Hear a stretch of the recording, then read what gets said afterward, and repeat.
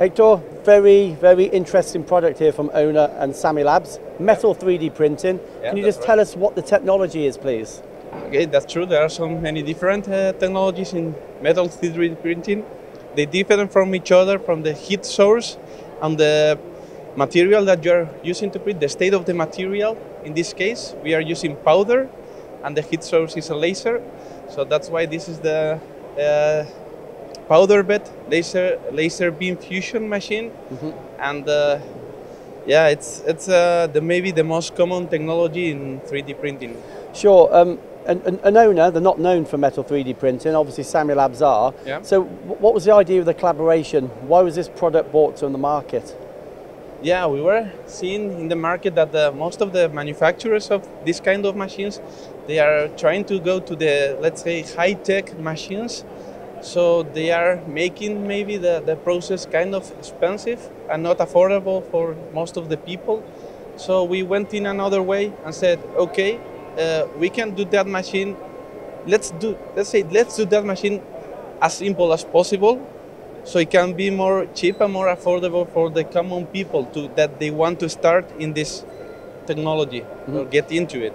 And if we look at the machine now, obviously we can tell it's a nice touchscreen control. It seems very easy to use, is it?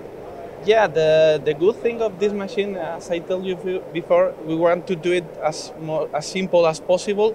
So yeah, it's really intuitive, and you have the basic that you need for do real professional 3D metal parts. And as it stands today, you have two materials?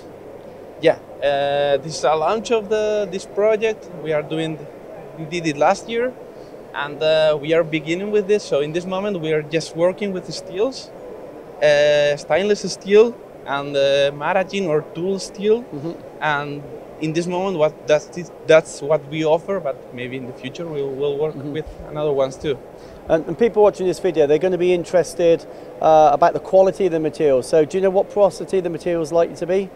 The porosity? Yeah. Yeah, we are close to the 99.6, really close to high values of porosity and density. Yeah. So basically, even though this is a cost-effective machine, there's no loss in quality in the end result, the material. No. That's even if it's a cheap machine or cheaper machine, the quality of the components is also really good. Yeah. So where do you see the machine fitting in the market? Do you see it for people who've already got expensive machines, or maybe is it for the people who would like, you know, they'd like a metal 3D printer, but maybe it's been too expensive for them previously? Yeah, that's it. We see the machine that people that they want to get into this technology but they can't afford those expensive machines, maybe universities, to teach new designers that they can develop new products with 3D printing, gaining some complex and difficult things that they were not able to do with the other old manufacturing methods. And I know there's going to be other products that follow this one in a similar space.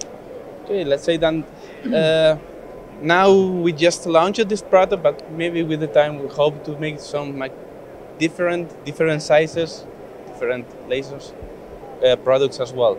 So if we look at the UK market and the global market really, you know, why is a manufacturer going to invest in this technology ahead of somebody else's?